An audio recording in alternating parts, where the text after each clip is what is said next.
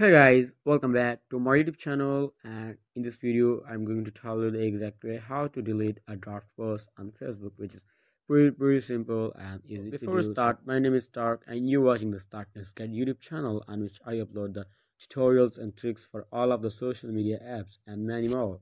So what are you just waiting for? Hit the subscribe button down below and press the bell icon to stay connected. Thanks guys. So let's dive into it.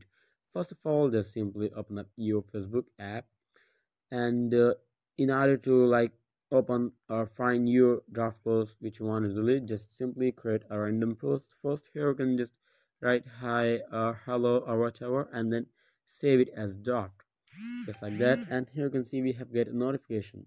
Just scroll down and tap on the notification, just like that. By tapping on that notification, you will get a list of all of your draft posts. Just simply find the one which you want to delete and then tap at these three dots in front of that specific post, just like that, and tap at discard draft and tap delete to continue.